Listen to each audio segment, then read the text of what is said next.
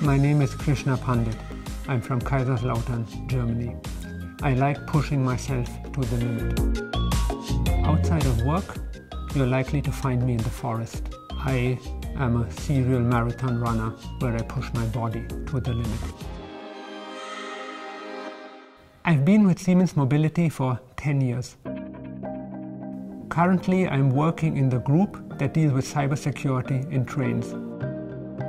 And what I find fascinating is the wide variety of topics that are covered. On the one hand, it is a hard technical competition with attackers who are trying to break our software. But on the other hand, there are also many laws. I call that the text component of it.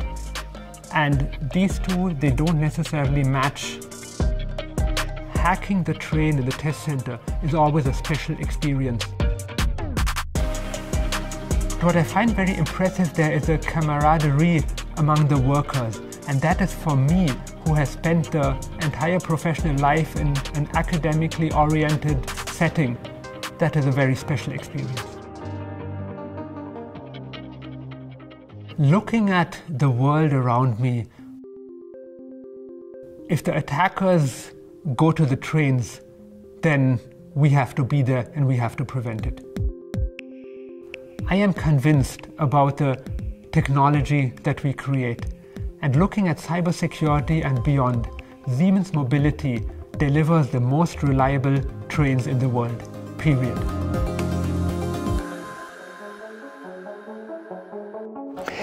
Think of a train. What is it? A machine, right? But when you take the lid off, what you'll see is inside hundreds and hundreds more machines. It's a complex system, even a system of systems, and of course that makes it really hard to secure it. How we can achieve that, and also without it costing the world, I'll discuss with Krishna Pandit. Krishna, great to have you. Thanks, it's a pleasure to be here. And Krishna, your role is your product and solution security expert at rolling stock at Siemens Mobility. And I can see you brought a huge pile of paper. Like, how many pages is that?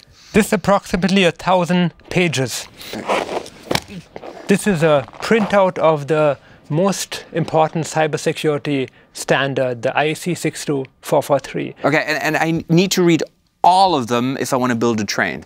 Yes, that and more, because what we can see in the world today is that cybersecurity is gaining importance, lawmakers are reacting, and all over the world, laws and standards are just mushrooming. It sounds like a nightmare. If we have lots of different standards in different countries, does that make trains more or less secure?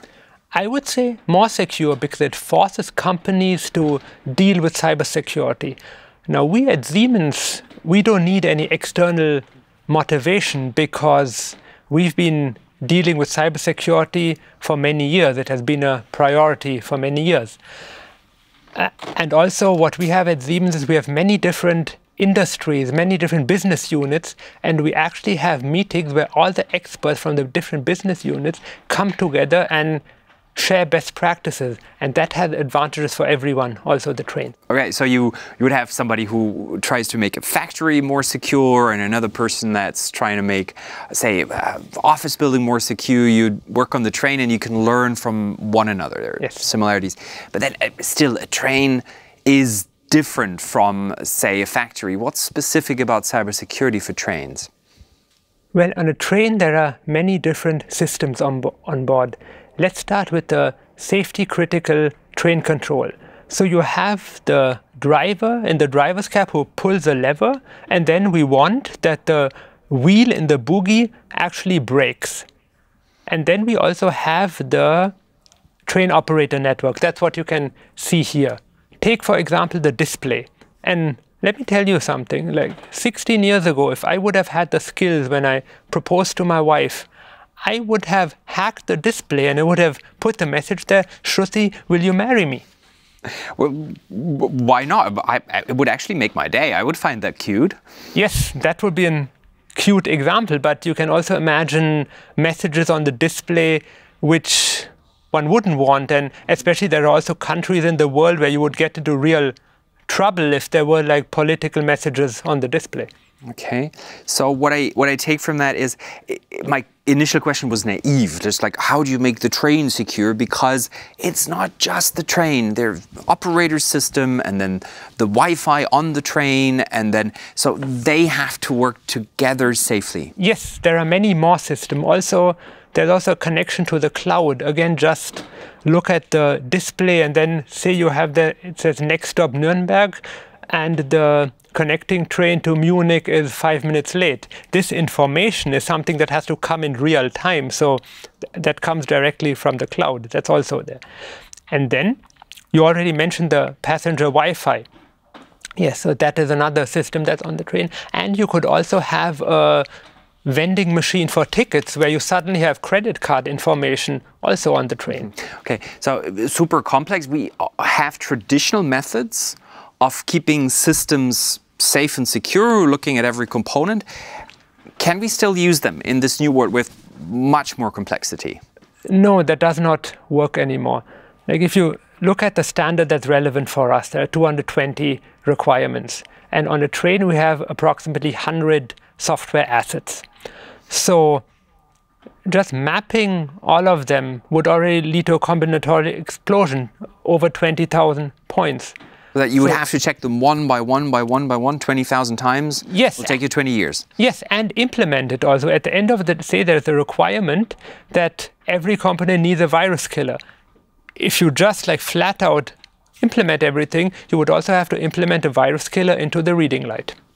Okay, so so you're saying it would be overkill, and then the reading light, quite frankly, if it didn't work, it would be inconvenient, but it wouldn't be a big deal, right? Exactly, and this is where we have to talk about cost, and nobody likes talking about cost in the context of security. But at the end of the day, we want to make rail travel more attractive because it has so many advantages for fighting climate change, but also to allow people who maybe don't have so much money to still travel and see their loved ones. And you have to see that every single security feature that we implement costs money, and you are going to see that on the ticket price of every passenger. Okay. So what's the solution? How do you make cybersecurity for trains more affordable? The solution is a risk-based approach. And there what we do is we look at the actual risks that are present in each component and implement the adequate security. Let me give you an example. We have the brake again. Now we look at the impact. If the brake is hacked, what is the catastrophic impact? So that means we have to find very strong mechanisms against it. And then we have the reading light. You also mentioned it already. The impact is negligible, so then we can also leave the be easy on the security. I mean, if I'm reading the final chapter of Lord of the Rings, and I'm like, individually feels bad, but yes, not a big deal. So how do you call that approach again? It's the risk-based approach. Risk-based. So rather, you have to look at every component, but you then don't secure every component 100%, whereas to the maximum, you just focus on the ones that are most important. Yes. So what you do is you take every component and you look what are the threats associated with that. And a threat I analyze by considering what is the impact if it is hacked and what is the likelihood that it will be, that a hacking attempt will take place. And with those, I get to a risk, and then I decide, is the risk something that I want to accept, and then I leave it the way it is, or is the risk something that I cannot accept, then I have to find countermeasures, right? But the interesting thing is these countermeasures, they need not even be a technical solution. Like, for example, I can also have a countermeasure where I make sure that I train the driver to perform a certain action in order to be secure. Okay, so I get security not only from the technology I built, it's always also about humans, and then I can add additional procedures here. Yes. How are customers reacting to that? What do they say? They are very positive about our approach, and we're getting a lot of good feedback, because there is now a consensus forming in the industry that the risk-based approach is the only way forward to this complex problem. And as a matter of fact, we even have a certification for this. Why and how is that important? Well, so the customers, of course, they trust us, but it's better to have a third party independently assess the cybersecurity of our trains. And yes, we got that done. It was very hard work, but now we were the first, and to my knowledge, we're also the only train manufacturer who has this certification. Okay, but we hope it's going to be a standard because that benefits everybody, including Siemens and Siemens customers. Absolutely. Okay, it's a bit like with railways, they have the same width in most countries. That helps a lot. Yes. So thank you very much, Krishna, for taking the time, and you have quite a bit of a schlep home with your 1,000 pages here.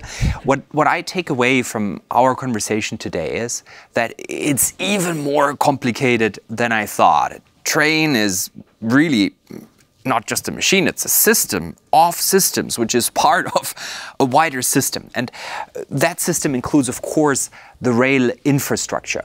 And how do we keep that secure? This is the topic of our next panel. Thank you so much.